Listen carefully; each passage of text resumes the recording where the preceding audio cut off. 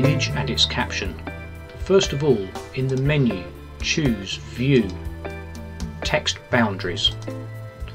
This will show you a text boundary that surrounds both the image and the caption. To move an image, select this text boundary and then either click and drag to move your image, or using the keys on the keyboard, press the arrow keys.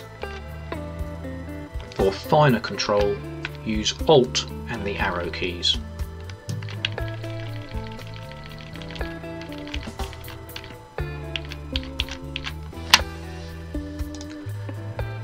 Note that the figure numbers have not updated yet, so select a figure, press F9.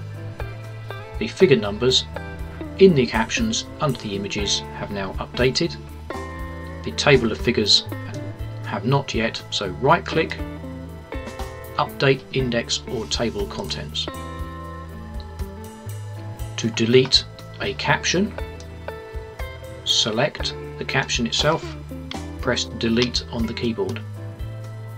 Note that it's actually left the text boundary and the image inside the text boundary.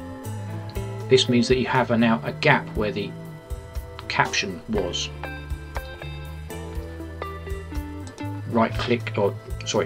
Select, press F9, any other caption to update the caption numbers, and right click, Update Table or Index on the actual index.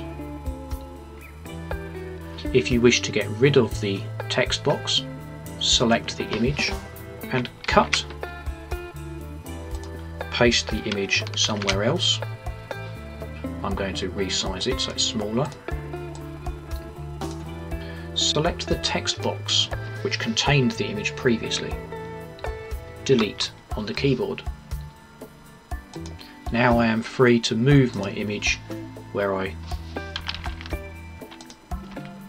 want it. Again, using the arrows and Alt arrows on the keyboard for fine control.